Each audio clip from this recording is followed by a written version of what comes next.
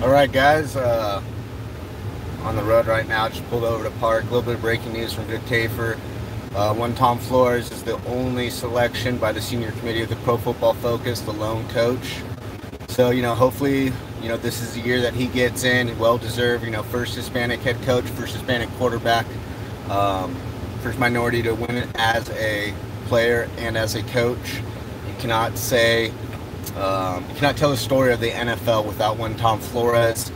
Last year, him and Cliff Branch really thought they were going to get in. We lost Cliff.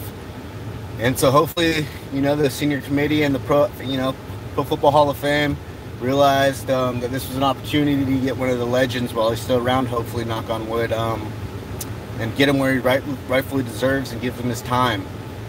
The lone selection as the lone coach by the senior committee, I don't want to say it's guaranteed because, we thought it was going to happen last year. But I do think, I could be mistaken, that they added this year, I have to do more research, but I believe they made it so that one coach automatically gets in, and it's just a coaching section, so it adds another spot instead of a player.